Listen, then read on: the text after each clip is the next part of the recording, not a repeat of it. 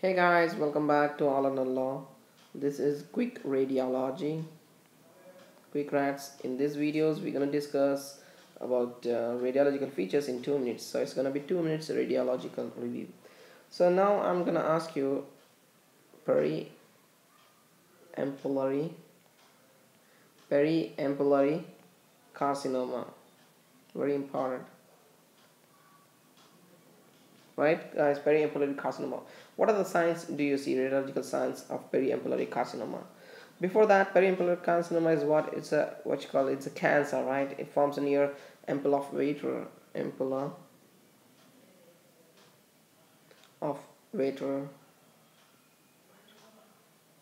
right? Vater. There's an enlargement of the duct from the liver and pancreas where they join and enter the small intestine.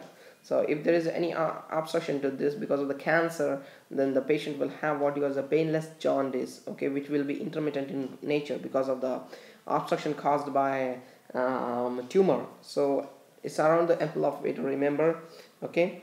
So what are the signs do you see, radiological signs? Okay, very important is Forsberg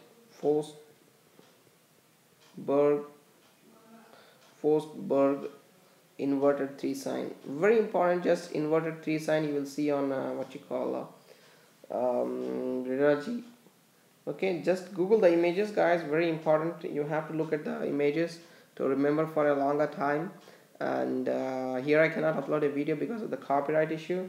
Okay, and which is the most important cancer, guys? Pancreas, cancer of the head of the pancreas, right? Yeah, double duct sign.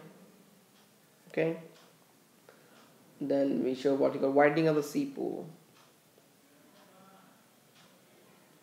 widening of C loop,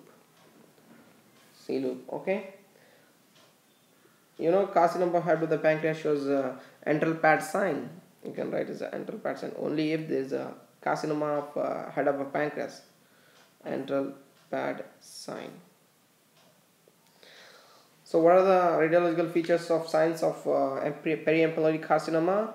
Forsberg inverted 3 sign, double duct sign, widening of the C loop, and if it's a carcinoma head of the pancreas, then it's going to be antral pad sign.